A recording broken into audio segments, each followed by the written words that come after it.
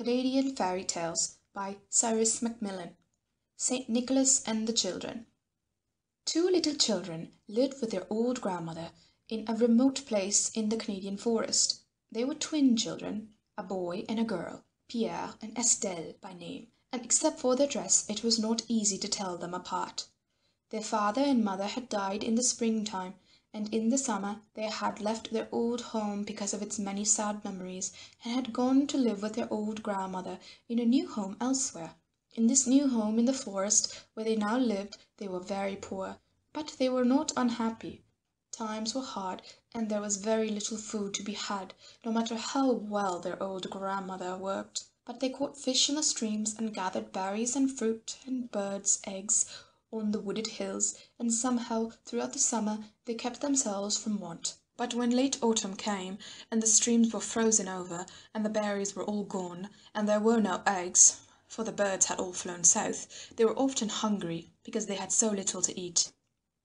The grandmother worked so hard to provide for herself and the children that at last she fell very sick. For several days she could not leave her bed, and she said, "I want meat broth to make me well, and I must have good meat to make it.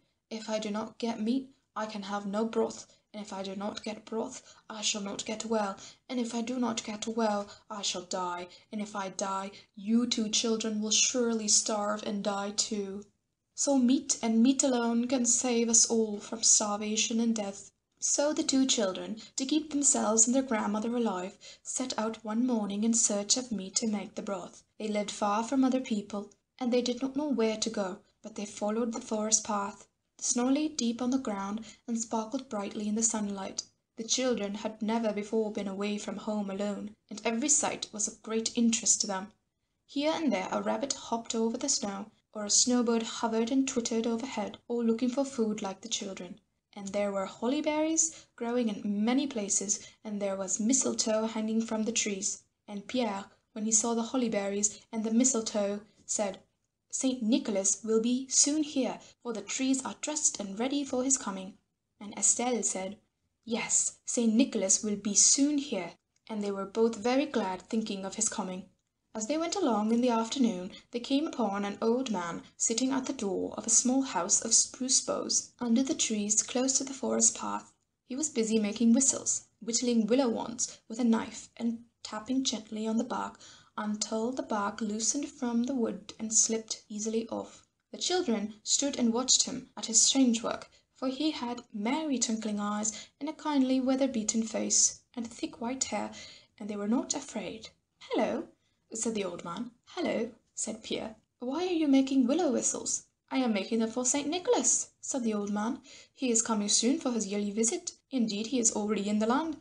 When he makes his rounds, he always gives whistles, among other things, to good children, and I must have a great store of them ready for him when he comes, for there are many children to supply." Then he went on whittling busily with his knife. The children watched him for a long time in silence, and they thought what a fine thing it must be to work like the old man for Saint Nicholas in his little house of boughs under the forest trees. Then the old man said, "You are very small children. What are you seeking so far away from people?" And Estelle answered, "Our old grandmother is very sick, and we are looking for meat to make broth to make her well." The old man was sorry he had no meat, for he lived on other food. He told them that some distance farther along there was a butcher who always kept meat. But the butcher, he said, was a very wicked fellow, and sometimes little children who entered his shop never came out again. The children were very frightened when they heard what the old man said, and they wondered if they had better go back home. But the old man thought for a long time in silence as he whittled his willow wands, and then he said, "I will give you each a whistle, and when you blow it, Saint Nicholas will always hear it. You must never blow it except when you are in great trouble or distress, and when Saint Nicholas hears it, he will know that you are coming to grief, or that harm is already upon you, and he will come himself, or send someone to your assistance. But you must blow only one blast. The whistle should be given only by Saint Nicholas himself when he comes at holy time into the land. But you are good children, and your old grandmother is sick, and you are trying to make her well, and I know that Saint Nicholas will not say that I have done wrong." So he gave the children each a whistle, and then fear left them, for they knew they could now come to no harm if they had the aid of Saint Nicholas. It was growing late in the afternoon, and the children set out on their way to find the wicked butcher. But they had many misgivings, and as they went on they grew faint of heart, for they wondered if the old man had told them the truth about the whistles, or if he was in reality a secret agent of the wicked butcher, trying to lure them to their death. They resolved to search for meat elsewhere, and to keep away from the butcher's shop. For a long time they searched, but without success. There was no meat to be had in all the land at any of the places they stopped to ask. Soon they came in sight of the butcher's shop. They were very frightened, but the sun had already gone down behind the trees, and night was coming on, and they had still no meat. And they knew that if their old grandmother was to get well, she must have meat to make broth. The shop too looked very pleasant and attractive in the cold winter evening. Warm light was shining from the fire through the door, and in the windows were sausages and fat birds and big yellow pumpkins and cakes with red berries on the top. The children were hungry and wished for something to eat by the warm shop fire. They decided to enter the shop, notwithstanding their fear, to buy some food and to get some meat for their grandmother's broth as quickly as they could. But before they entered the shop, they thought it would be well, in order to be safe, to blow a blast on their whistle, as the old man had told them, so that Saint Nicholas would know that they were in dread of harm. They stood for a time in the shadow of the great trees before the door and made ready to blow together. Pierre gave the signal and blew a long, soft blast, but Estelle could not get her whistle from her pocket, and Pierre had finished his blast all out of breath before she was ready to blow. "Don't blow now," he said. "You are just like a girl, always too late." But blow she would, as the old man had told her, and before Pierre could stop her, she blew a long soft blast on her whistle. Pierre was very cross, for he thought that now no good could come of it, as 2 blasts had sounded. But with his sister he entered the butcher's shop. The wicked butcher was in his shop, but not another person was about the place. It was all very quiet. The man was very glad to see the children, and he seated them by the warm fire and gave them food, and although he shut the door tight behind them, their fear soon vanished. After they had eaten well and were warm again, they asked for meat to make broth for their old grandmother, and the butcher said he would give them plenty of good meat, although it was very scarce in all the land. There was a barrel standing in one corner. In another corner was a large hogshead, reaching almost to the ceiling, and the butcher said that both of these were full of meat. Now the butcher was really the friend and partner of a wicked giant who lived in the forest. The giant's greatest delight was to eat little children. He liked no meal so well as a meal of little children, 2 at a time, pickled first in brine. He ate them always when he could get them, but he was not always successful in his search, for children were scarce in the land. He was a great hunter, and he was able to kill many animals in the forest and to secure much meat, so great was his strength. And once a week regularly he brought a great load of meat to the butcher and traded it for any little children the butcher managed to entice into his shop. So the butcher got much meat at little cost, and the old man of the House of Boughs was right when he said that many little children who entered the shop never came out again. The butcher was very glad when he saw the 2 pretty little children. He was expecting the giant that evening on his weekly visit, and he thought gleefully of the great load of meat he would get from the giant in exchange for the children, for he would ask a big price, and he knew the giant would give all the meat he had for so good a meal. And he thought too of all the money he would get for the giant's load of meat, so he resolved to kill the children and pickle them in brine to await the giant's coming. When the children had finished their meal and had warmed themselves by the fire, they made ready to go home, and they asked for their meat. The butcher said he would get it for them. They looked up at the shelves, laden with more food than they had ever seen before, hams and cabbages and strings of onions. And the little children said, "There are good onions up there. We will buy some and take them home to our grandmother to put in her broth." The butcher said, "There are many kinds of onions in the box on the high shelf. You must pick out the kind you want. I will lift you up to the shelf so that you can see for yourself." So he caught them each by the coat between the shoulders, and because of his great strength he lifted them high until they could look into the box. and pick out the onions they wanted. As he took them down, he thrust them straight out from his body at arm's length and held them there, and they laughed because of his great strength. Then he brought them together with terrible force, so that their heads struck one against the other, and they were stunned by the cruel blow. Then he threw them head first into the barrel in the corner, which was filled with brine, not with meat as he had said, and he left them there to pickle well. He was greatly pleased with the fine load of meat he would get in exchange from the giant, who he knew would appear before many minutes had passed. Soon the giant arrived. He carried on his back a great load of meat, and he also drew a sled heavily laden with many dressed carcasses of animals he had killed. "What cheer for me tonight, and what fortune!" he said to the butcher as he entered the warm shop with his load. And the butcher said, "Good cheer and fine fortune. I have a good fat pear for you tonight, already pickling in the brine." Then he uncovered the barrel in the corner and showed the giant the two little children sticking head first in the pickle. The giant smacked his fat lips and chuckled and rubbed his great hands, so pleased was he with the sight of so good a meal.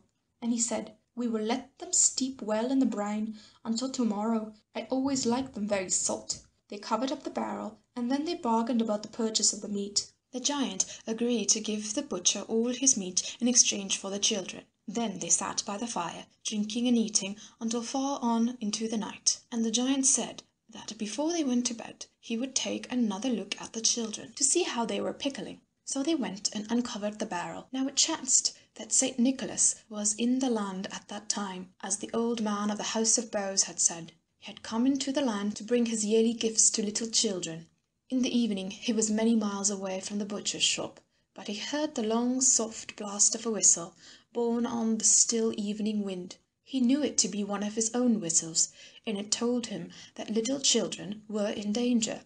But it was followed by another soft blast, the late blast of Estelle's whistle, and the two blasts meant that the danger was not yet very near to the children, that indeed it was far off. So he thought that there was no need to hurry to the children's aid. Moreover, St. Nicholas was just then leaving tiny dolls for little babies in many little houses in the forest, and he decided to take his time and finish the giving of all these gifts before he set out to the place from which the whistle blast had come.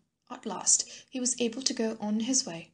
The snow lay deep in the forest, and travelling was hard, but the white winter moon was shining, and the path was bright, and St. Nicholas moved along quickly on his snowshoes. Far on in the night he reached the butcher's shop, from which he knew the children's note of fear had come. As he entered the shop, the giant and the butcher were just taking their last look before going to bed at the children sticking in the barrel of brine. They did not know St. Nicholas, but when they saw him, they quickly placed the cover on the barrel and were very much confused. St. Nicholas was suspicious that they were about some wickedness, and he knew well that in some way or other the barrel was connected with the dreaded harm of which the children's whistle had told him, and he thought that perhaps the children were hidden in it. So he said, "I have come for meat. I want meat that has been pickled in brine. I should like a piece from that barrel." But the butcher said, "It is not good meat. I have better meat in the inner room, and I will get it for you." So the butcher and St. Nicholas entered the inner room and closed the door behind them, while the giant sat on the barrel in the corner, trying to hide it with his great fat legs. In the inner room was a barrel filled with brine, but with only a small piece of meat at the bottom. St. Nicholas said he would take that piece. The butcher went far into the barrel to reach down in search of the meat, but as he did so, St. Nicholas picked him up by the legs and pushed him head first into the barrel of brine. He spluttered and kicked, but he stuck fast in the barrel and could not get out. St. Nicholas placed the cover on the barrel with a great weight on top of it, and that was the end of the wicked butcher. Then St. Nicholas returned to the shop where the giant was waiting, still sitting on the barrel. He told the giant that he wanted a piece of meat that lay in the bottom of the large hogshead of pickle in the other corner. He asked the giant to get it for him, as the hogshead was so high that neither he nor the butcher could reach down into it.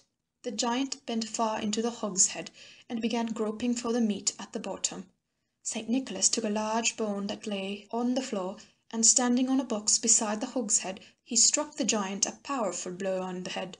The giant was only slightly stunned, but in his surprise he lost his balance and fell head first into the brine. He yelled and kicked for a time, but his huge shoulders stuck fast.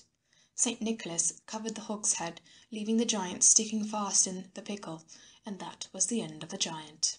Then St. Nicholas uncovered the barrel in the corner into which he had seen the butcher and the giant looking when he had first entered the shop. There were the two children standing on their heads in the pickle with their feet sticking out at the top.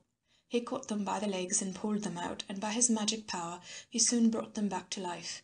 He gave them food and warmed them by the fire, and soon they were none the worse for their hour in the barrel of brine. Then he gave them meat and brought them back to their grandmother's, and they made broth for her, and soon made her well, and they were all happy again. And the land was troubled no more by giants, for St. Nicholas never again allowed great harm to come to little children if they always kept his whistle near them and blew softly upon it when they were in trouble or distress. End of St. Nicholas and the Children.